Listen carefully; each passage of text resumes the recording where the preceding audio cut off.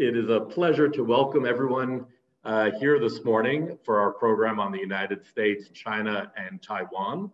I'm Jonathan Lowett, Deputy Vice President for Programs at the National Committee on U.S.-China Relations. And we are delighted to have this program coming at a remarkably timely moment. We are thinking of today's program as a briefing for congressional staff that members of the public and the subnational government staffers have been invited to attend and even participate in. And we hope that you will all ask questions using the Q&A button at the bottom of your screen. Now, we are going a little bit against our typical format in that this morning's program is on the record. And so want to be clear for those staffers who've joined us for past programs that are off the record, that this one is different. A goal of the National Committee's briefing series is to put a range of thoughtful ideas out there that add to the ongoing debates and discussions taking place in the public square, as well as in Congress and elsewhere, in a desire to have US policy that's formulated in a way that is as well informed as it can be. This morning's speakers represent their own perspectives, of course, but the National Committee has to acknowledge at least that there are other valid perspectives out there. Today's program is to contribute to this public debate. Now, I'll allow today's moderator, Dr. Shelley Rigger, to introduce our guests, but I'll just spend a moment introducing her. Professor Rigger is the Brown Professor of East Asian Politics at Davidson College. She's been a visiting researcher and a visiting professor at universities in Taiwan and Shanghai, and was a Fulbright senior scholar based in Taipei just prior to COVID, working on a study of Taiwan's contributions to the PRC's economic takeoff and an investigation of Taiwanese youth.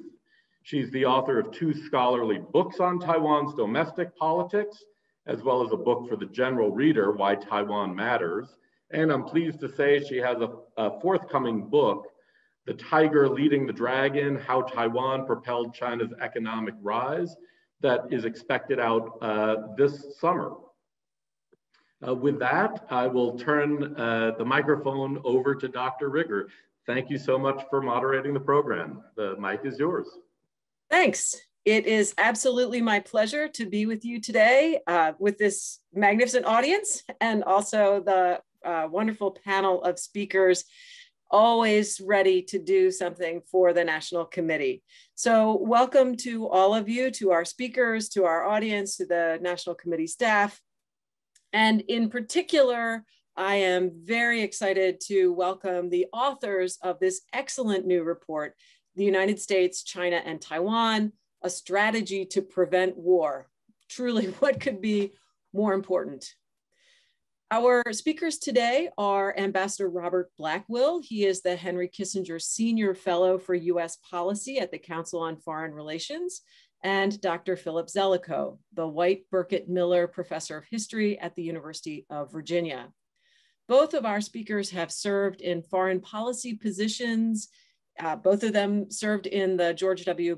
Bush administration and have held numerous other positions in academia and public service. And I invite you to look at their longer bios in the event announcement for more information. But this is such an important report that I want to move immediately to talking about it and dispense with any more preliminaries. So this report, The United States, China, and Taiwan, a strategy to prevent war, is a deep and serious treatment of an urgent concern in US foreign policy, which is how to uphold US interests in the Taiwan Strait. I am an optimist on many things. My friends at the National Committee know that I'm sort of by nature an optimistic person. And I am an optimist, generally speaking, about Taiwan and its future. But if you are paying attention, it's hard not to be worried at this moment about where things are headed in the Taiwan Strait. the PRC has intensified all kinds of pressure on Taiwan, including military pressure, and the Taiwanese government and Taiwanese citizens do not seem at all interested in accommodating the PRC's demands in ways that might diminish that pressure. Meanwhile, the US has been ramping up its support for Taiwan over the last 4+ years, partially in response to this increased pressure. So reading this report was especially sobering in the context of the news, but actually there's a lot in the report that goes beyond what most of us are reading in our daily press diet that is even more worrisome than maybe I was expecting to be. So it's very much worth our attention, especially the detailed, concrete policy recommendations that are in this report. So let us move now to the author's presentations. First, Ambassador Blackwill, and then Dr. Zelikow, after which we will have some Q&A. Thank you. Thank you, and thanks everybody for tuning in, and thanks for the invitation from the committee. Philip and I are going to divide our presentations, and I'll start off with 3 slides and discuss those briefly, and then he'll discuss 4 more, and we look forward to the discussion.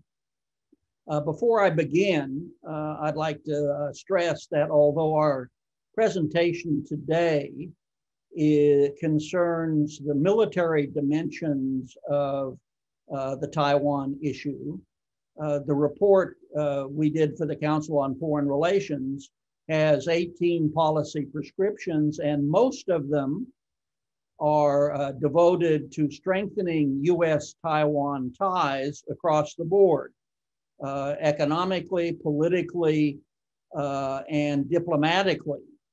So if you have a chance, you might want to look at those. So let me start on my 3 slides. Of course, as we all know, there's a debate about whether, I see we have the first slide up. There's a debate about whether Taiwan deserves American military support beyond weapons and technology transfer, should the United States use its own military force to defend Taiwan if China uses military force against Taiwan. There are a lot of opinions about this. Most folks use national interests in the context of discussing it, but do not indicate how they came to their conclusion, either that Taiwan is worth defending or not. Philip and I have thought about it, and at least for your consideration, we have 5 vital national interests of the United States indicated on this slide, but we're very rigorous on what these national interests are meant to do, as you can see, to safeguard and enhance Americans' survival in a free and secure nation. So a very rigorous definition. If you look at them, they'll be familiar to you.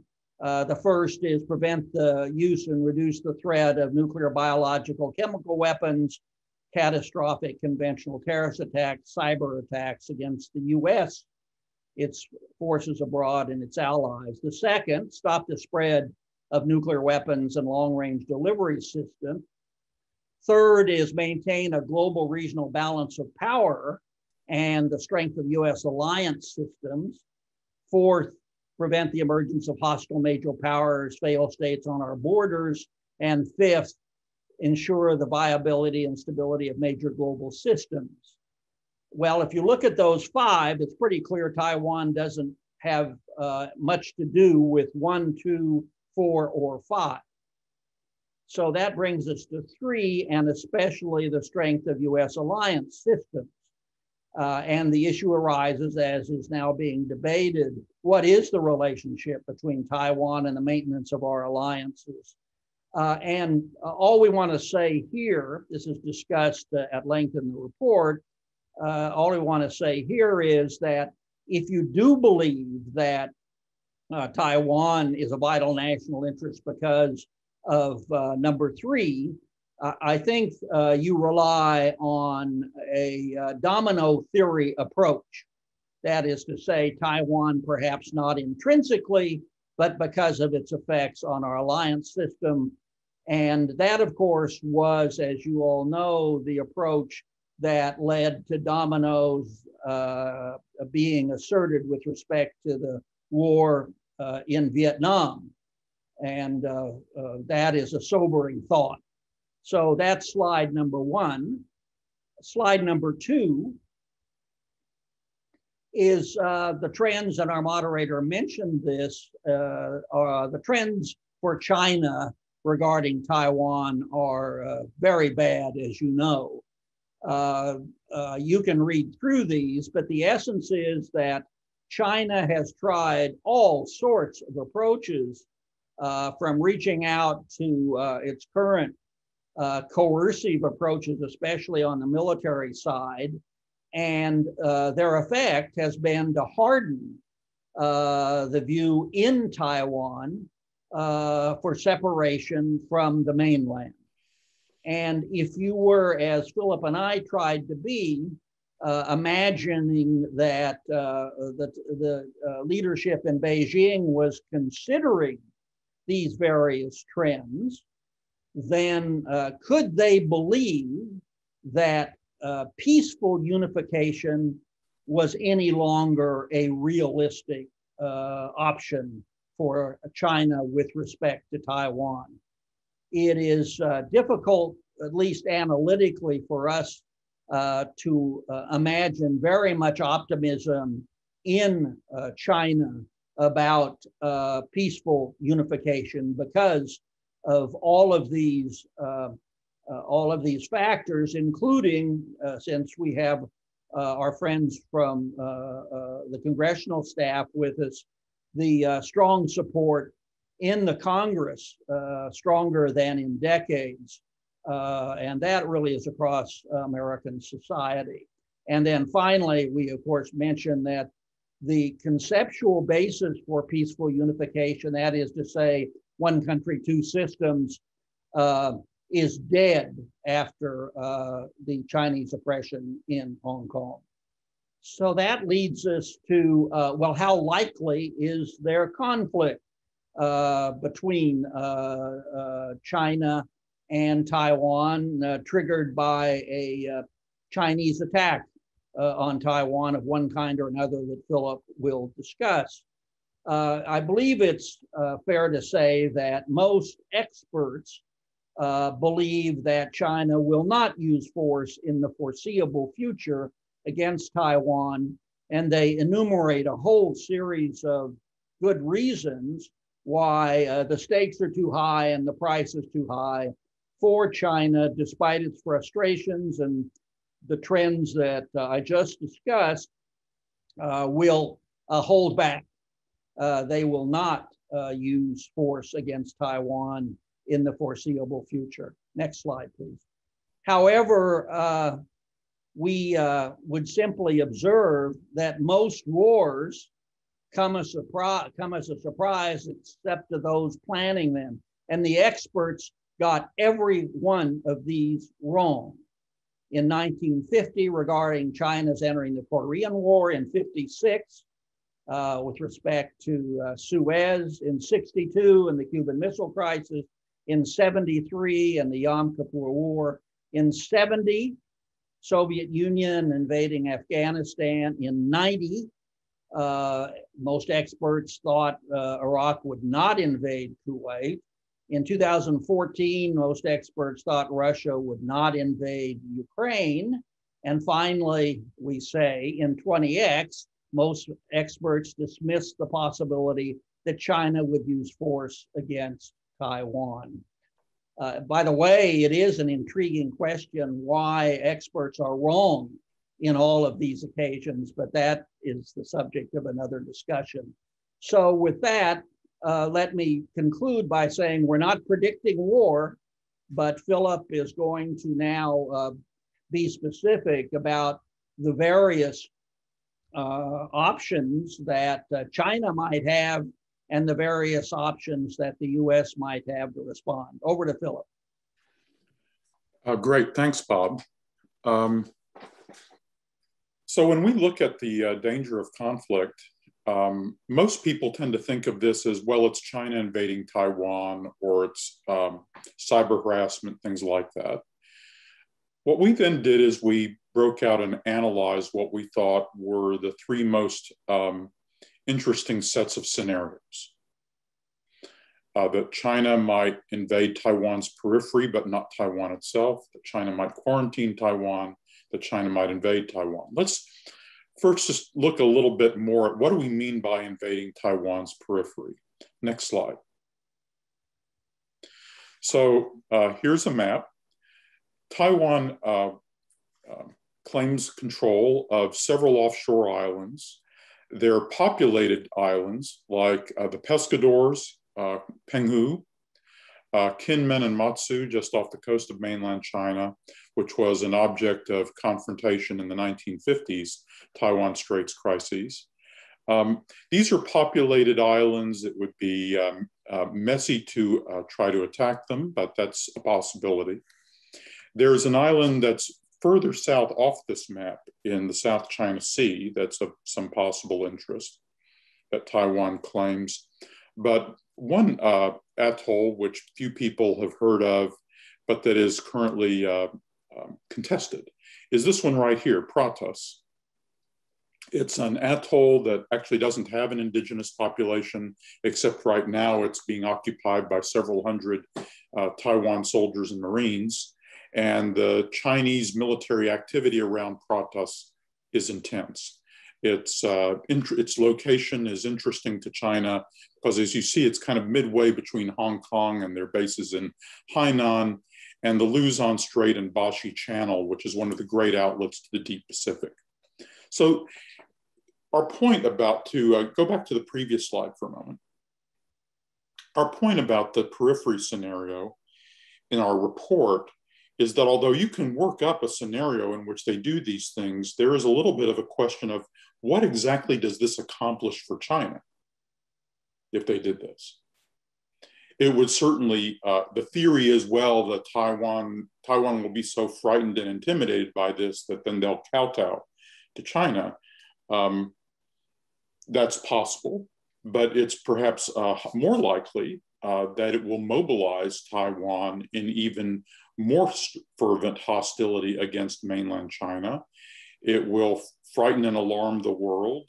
It will polarize the situation and actually maybe increase Taiwan's resistance. In other words, it can make matters worse for China without actually addressing the underlying problem. But the Chinese might not see it that way. So then you come to the second scenario we have here, which is a Chinese quarantine of Taiwan. By quarantine, by the way, we don't think the most interesting scenario here is a blockade in which China tries to cut off food and ordinary passenger traffic. We think instead what China would be more likely to do in this scenario is simply to establish that it gets to control who comes and goes from Taiwan. And it would do that arguing that the Americans are planning to sell hundreds of advanced missiles to Taiwan, and that China is now not going to allow this foreign power on the other side of the world to send hundreds of missiles to the territory it claims as part of China. From the Chinese argument, then, it would be as if this was a Cuban Missile Crisis in reverse, the Cuban Missile Crisis in which the United States blockaded Cuba to keep Soviet missiles from being shipped into Cuba, claiming that was dangerous.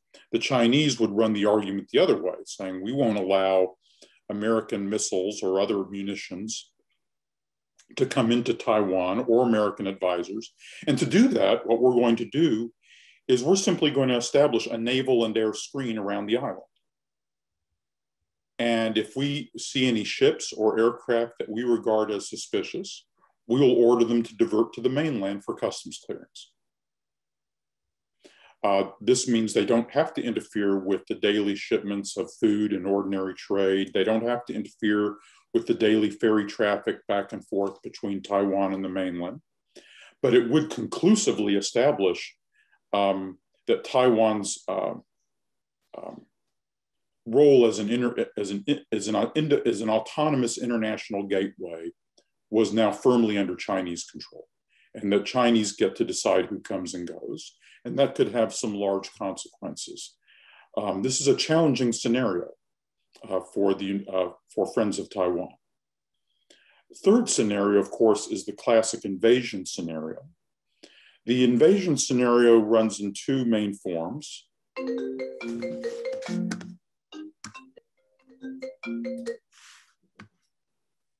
The invasion scenario runs in two main forms.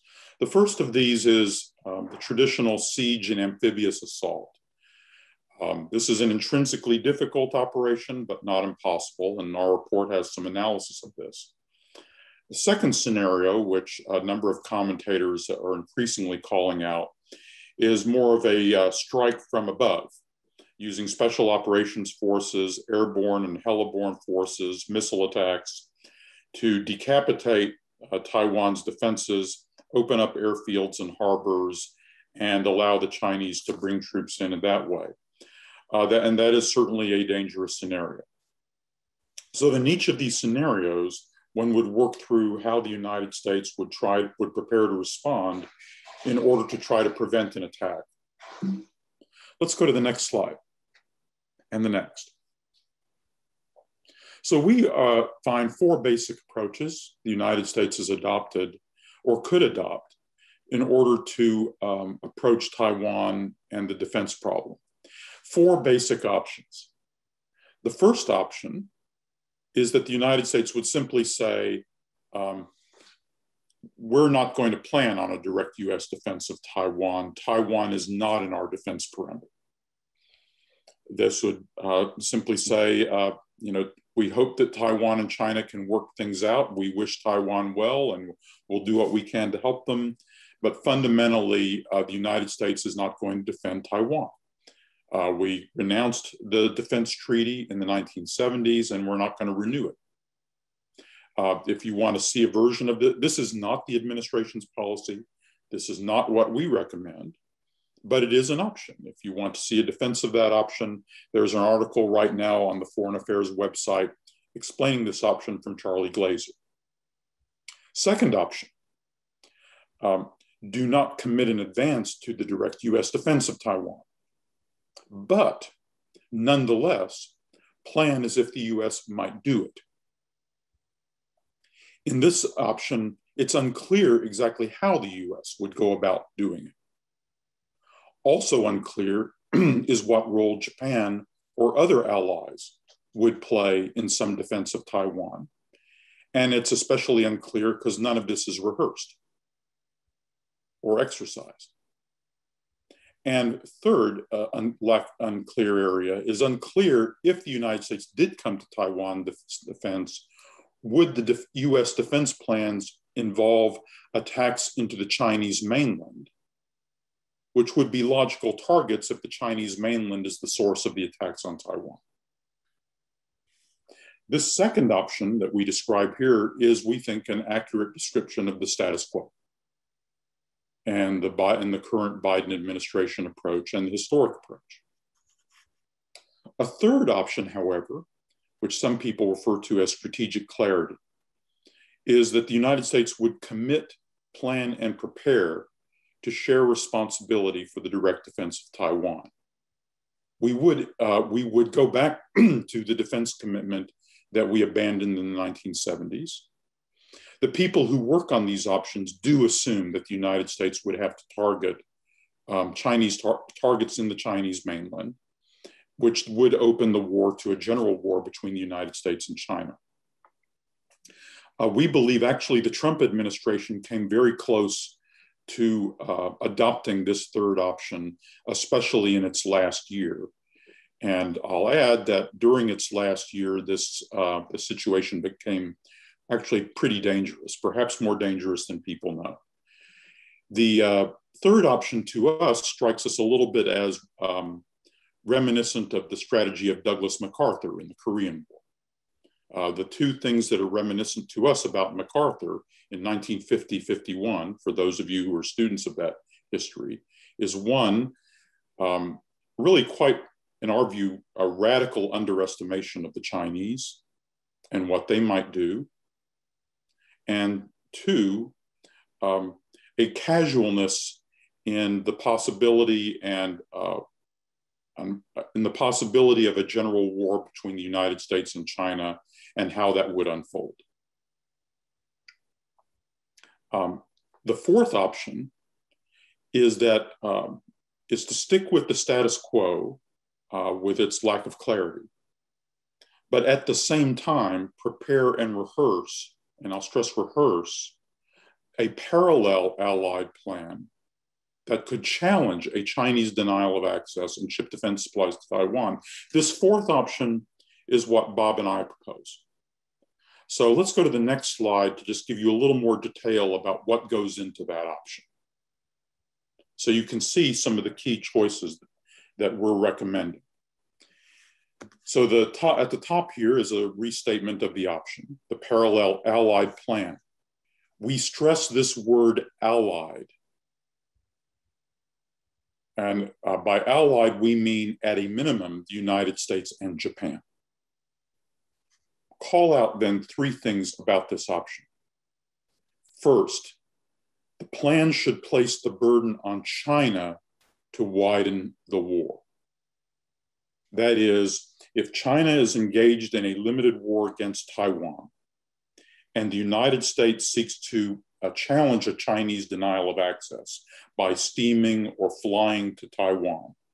In this plan, rather than simply joining in Taiwan's defense and attacking Chinese forces that are engaged in the war, the United States and its allies would oblige the Chinese to be the ones who initiate a conflict against the United States and Japan.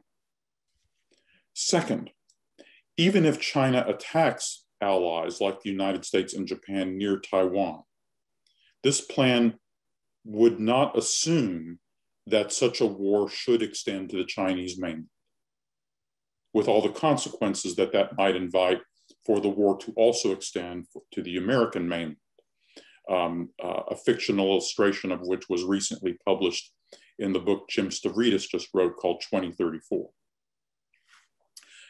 Third, instead, our version of escalation in this option would be that if China was widening the war, the United States would have prepared visibly and in advance for to do a whole series of things that would happen in such a limited war, to break economic relations, remilitarize Japan, which would be Japanese plans, and prepare the US seriously for a general war.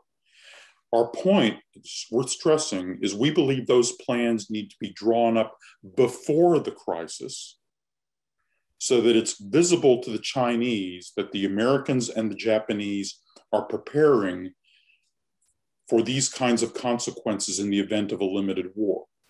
We believe in reality, a limited war would produce an immediate break in all economic and financial relations, the seizure of assets, everything else, immediately creating a global economic crisis.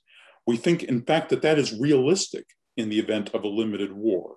It is not realistic, however, to threaten to do all these things simply as sanctions.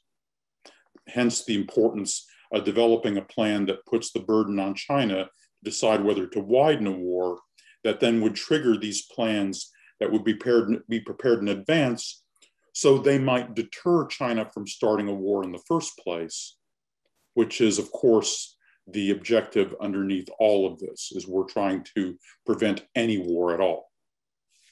Wonderful. Thank you so much.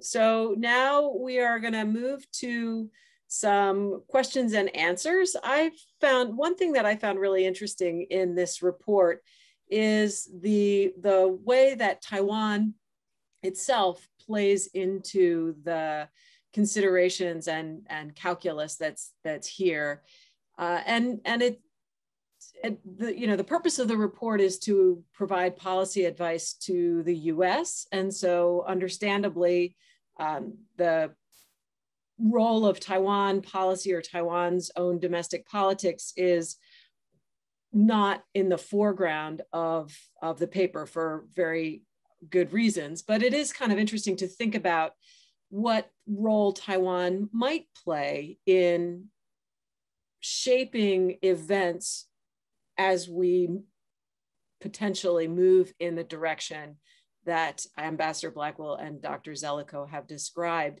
So to that end, I wanted to ask a question to start things off. It's a kind of a subtle point, and it may just be purely rhetorical, but perhaps there's something to it. This idea that you begin with early in the report, that the Taiwan Strait is the most dangerous place or the biggest flashpoint in the Asia Pacific, East Asia, the world today. It's come to be a bit of a cliche, right? Taiwan is the flashpoint in Asia. People have been saying this for decades, and it definitely makes a certain kind of sense. I understand why people identify Taiwan as a flashpoint. And identifying Taiwan as a flashpoint reads two-sided. There's a Taiwan Strait, and it's dangerous because there are entities on both sides that don't get along, and there could be an armed conflict between them as a result. And I'm just wondering if that's still true. Is this a two-sided conflict today, or is what we're seeing now really the PRC more unilaterally deciding to make the Taiwan Strait dangerous?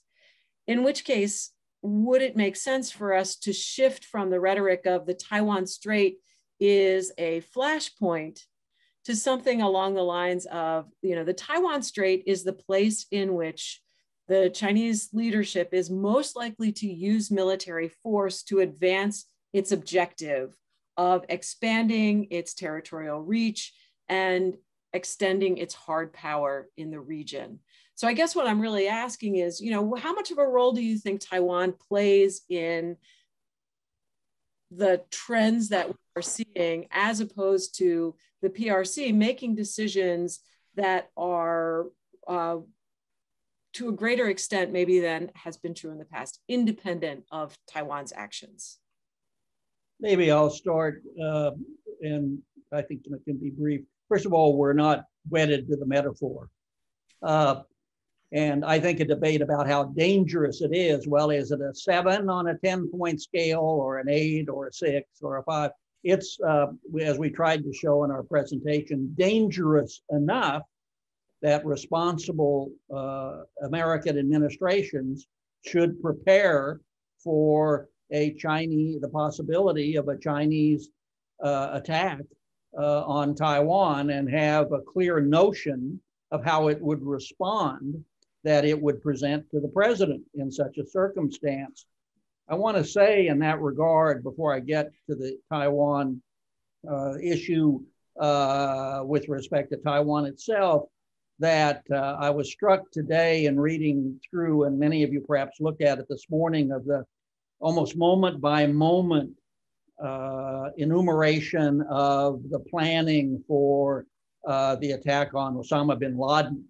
And almost minute by minute, what I was struck by thinking about our session today was President Obama continuing to ask the US military, can you do it? And I just want to say what is often not addressed in the debate on this issue is to try to answer the president's inevitable question, and Philip and I have both been in the White House more than once, the president's inevitable question to the American military, can you do it? And that needs to be addressed, presumably, to reach a sensible position. On Taiwan itself, I just want to say this, and this is enumerated in Philip and my report and our piece in War on the Rocks, which followed it up. We would go, if our approach were adopted, to first to the Taiwanese and say, Here's how we intend to promote stronger deterrence. What do you think? And here's your role. And if you don't like this approach, what approach do you like better? And we've had that conversation and be open to their ideas. Then we would go to Tokyo. Exactly the same approach. This is how we would propose to strengthen deterrence. What's your reaction? Because we need, obviously, the Taiwan government and the Japanese government and others, perhaps, the Australians, to sign on to this approach. So it's a consultative process. This is not presenting them with the Code of Hammurabi here, which can't be moderated in any way.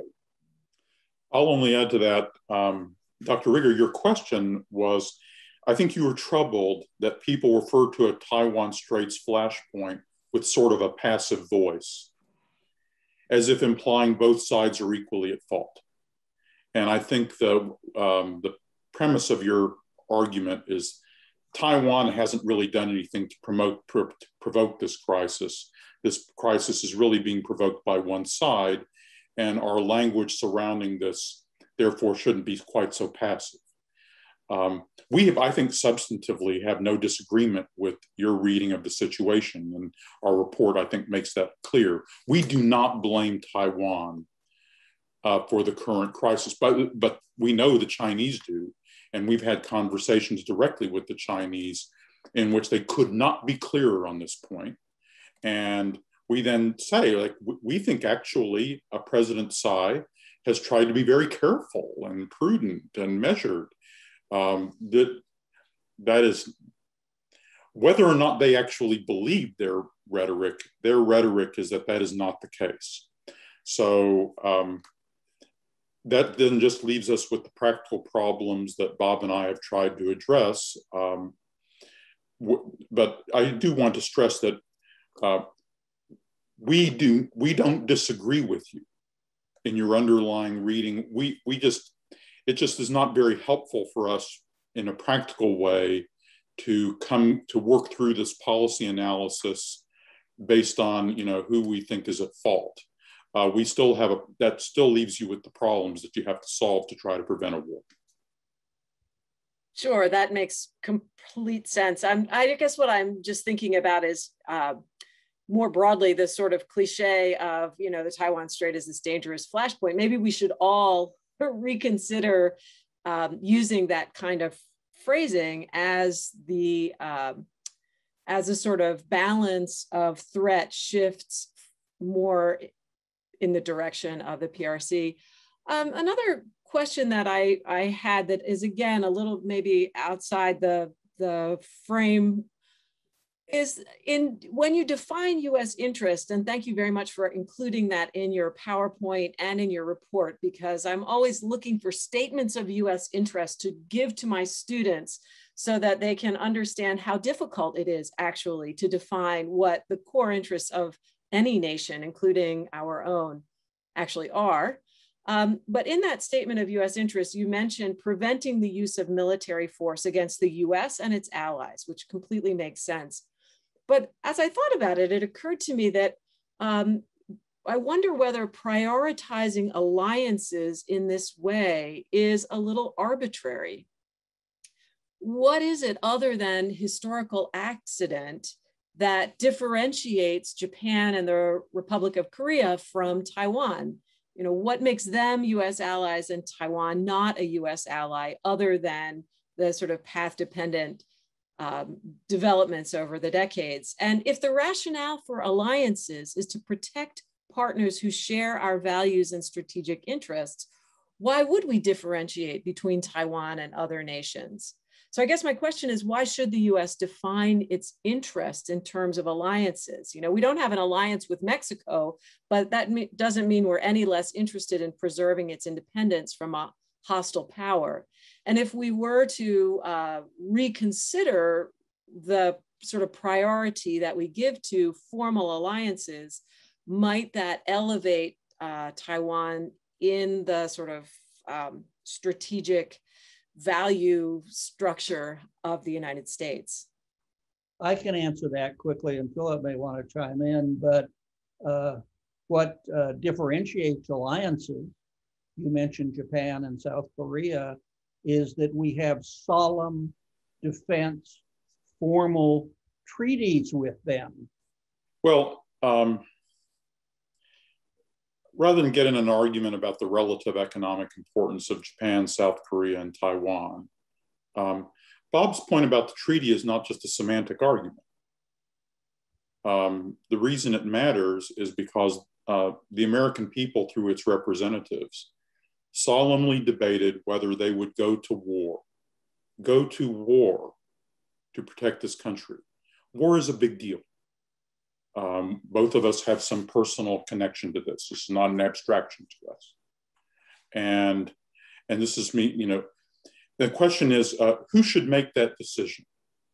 If the president and the Congress want to decide to commit the United States of America to go to war for another country, then there should be, I think there should be a political debate about that, and it should be decided according to the processes of the Republic in some fashion. That's especially in a case like this, where even the effort to do this might itself prompt the war. By the way, there are congressmen who are proposing this. There is a Taiwan Defense Act that was proposed in Congress last year by Senator Hawley of Missouri. There are other pieces of legislation that are similar that will be put forward in this Congress. If the president and the Congress want to support that bill, let's have the public debate about it. So that's point one. But the second point is, it's really a good idea not to write checks unless you think you have money in the bank to back them, especially if you put the full faith and credit of the United States behind the check.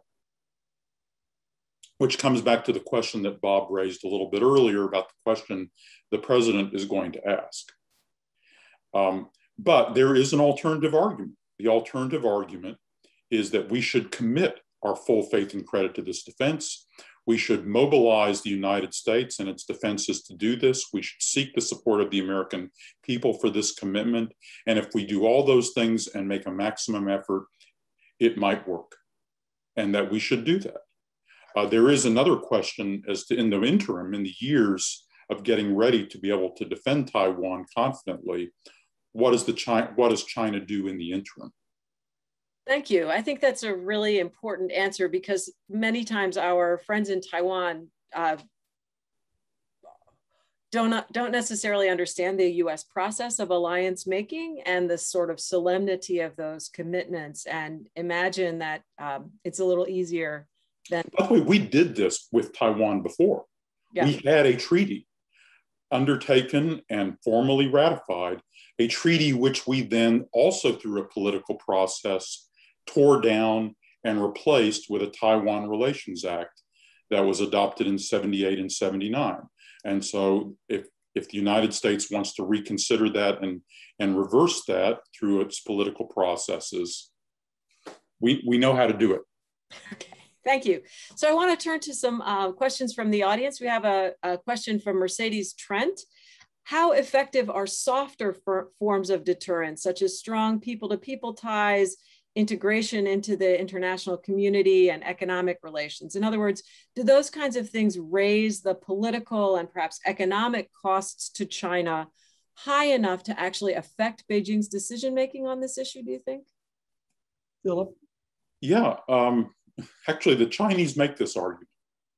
And their argument is, if only more Taiwanese would come to China and visit China and discover what a wonderful country we have, then that might ameliorate some of the hostility that divides us. That is their argument.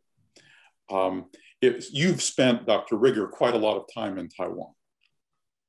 And you've probably even talked to one or two Taiwanese who've been to mainland China. They have a different take on that dialogue. So there is a Chinese argument that more people-to-people contacts will somehow ameliorate this artificial hostility. Many Taiwanese who've spent time in mainland China and watch it closely have just the opposite argument. I think we can't be sure, of course, about what will defer China if it considers attacking Taiwan.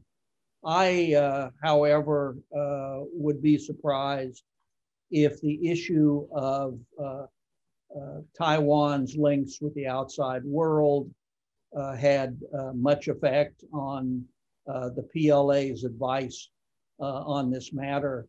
We, in the report, strongly support more people-to-people ties between the United States and Taiwan, and between Taiwan and other democracies.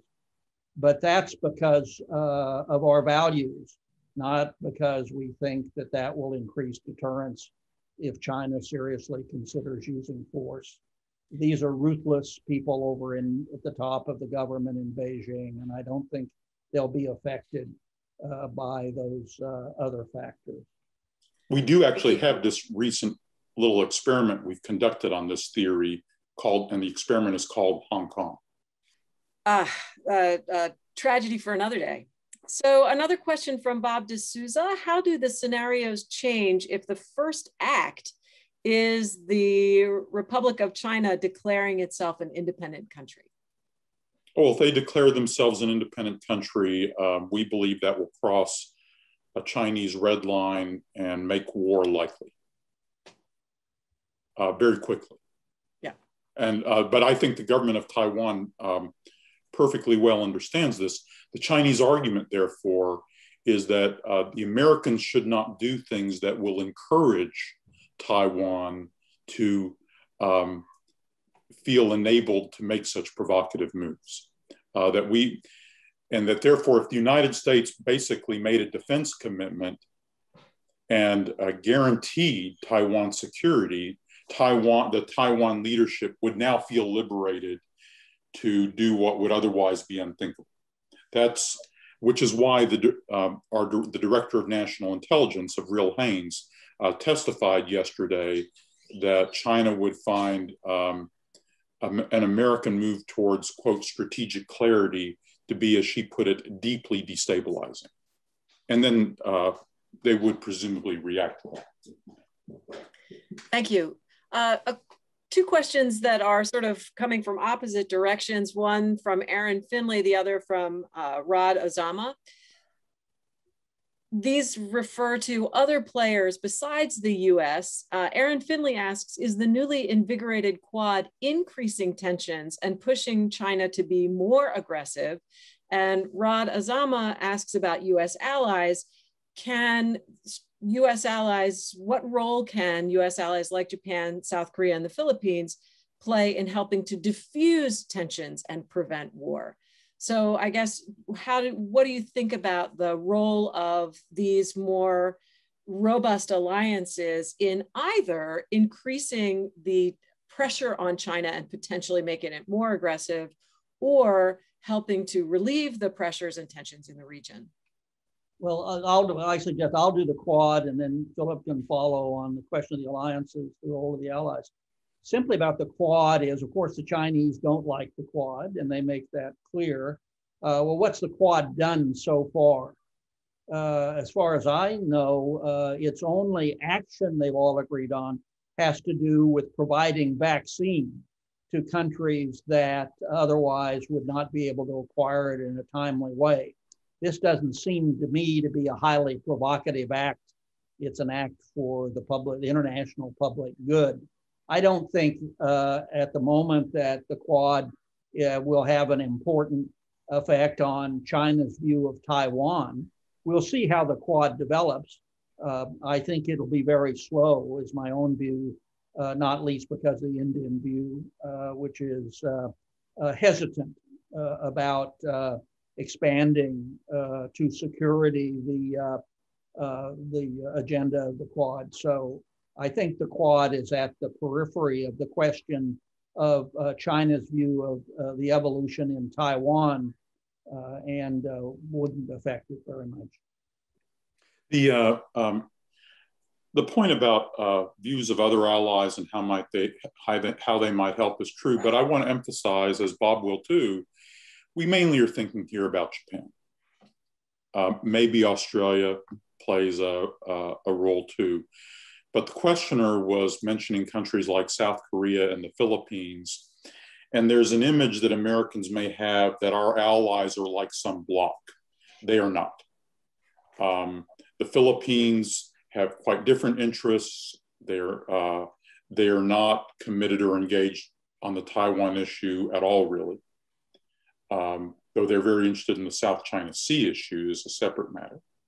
South Korea is, I think, not only not engaged on the Taiwan issue, it positively wants to stay away from it. And is very worried that any conflict that occurs sort of in that inner area around or the Taiwan Straits and between Japan, that whole part of the world could have a dramatic effect on South Korean commerce, which is highly vulnerable to maritime disruption, though no country is more vulnerable or no area is more vulnerable to maritime disruption than Taiwan itself. So 2 questions here on the role of U.S. interactions, U.S. official interactions with Taiwan. The first from our president, Steve Orleans. How is the U.S. government increasing risk by strengthening official contacts with Taiwan? The Chinese government views these interactions as a violation of the terms of the establishment of diplomatic relations between the U.S. and the PRC. So are there ways to strengthen the U.S.-Taiwan relationship without increasing official contacts in a way that might provoke a backlash from the PRC side? And then a second question, since we have 2 speakers, we can have 2 questions in this category. What about how can the U.S. help Taiwan prepare for the possibility of military aggression? This question coming from Maggie Lewis. What can the U.S. do in addition to developing a stronger all-volunteer army in Taiwan to help Taiwan figure out what preparations it should be taking to make its society ready for the possibility of military conflict? Again, I suggest I'll take the first one, leave the second one with Philip, but you may chime in on the first as well. On the question of contact and U.S. contacts with Taiwan representatives, as we know, this was expanded in the Trump administration, and essentially the Biden administration has adopted the approach of the Trump administration. They are regulating it, but only mildly regulating contacts between Taiwan officials and the Biden administration. So this is an issue and a position that the Biden administration inherited. They so far have not moved the Biden administration up to contacts in Taiwan by visiting Americans in the security domain, and we'll see if that happens. In the report, we think that would be a mistake. And of course, the Biden administration edged up to that, just this side of that, by sending 2 former deputy secretaries of state there. But so far, that's the space to watch. We believe that it's perfectly legitimate for the Biden administration to send, for example, its cabinet secretary on health to discuss pandemics in Taiwan. After all, Taiwan has been one of the most successful countries on earth in dealing with COVID and so forth, and trade issues as well. But I think we believe that we should stay away from security contacts between the United States and Taiwan officials in Taiwan visiting American senior officials in the security domain. Yeah, and as the part of the question about, is there more that can be done to help Taiwan defend itself? Yes. And a lot of Taiwan leaders know what that agenda is. Usually experts refer to this with labels like asymmetrical defense, instead of shiny big ticket items that actually are not that dangerous.